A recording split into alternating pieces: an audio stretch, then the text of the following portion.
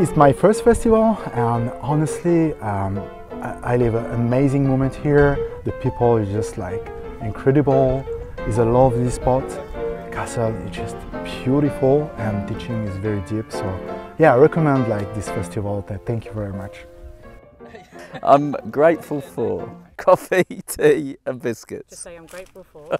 Actually, I'm grateful for the volunteer efforts to provide us with food, drink, teachings. Gotcha, gotcha.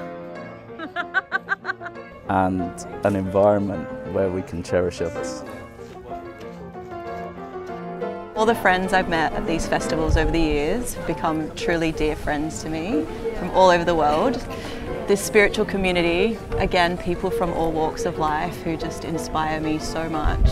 In my philosophy, it's every difficult, every obstacles will make chance, make more new hopes. Thank you, that was perfect. I'm very thankful for being able to participate within a spiritual community in which I can learn from a very inspiring teacher who shows us the path to a peaceful mind. So being able to gather here in a special place, very blessing, very nice friends from everywhere in the world, so we can cherish our path. Those are the things I think I'm very inspired in. You can discover a new version of yourself and go deeper, find new feelings and emotion that you never thought that you can experience. And of course Geshe's teachings that are really practical how to do life, that help me to believe I can actually become the best version of myself that I want to become.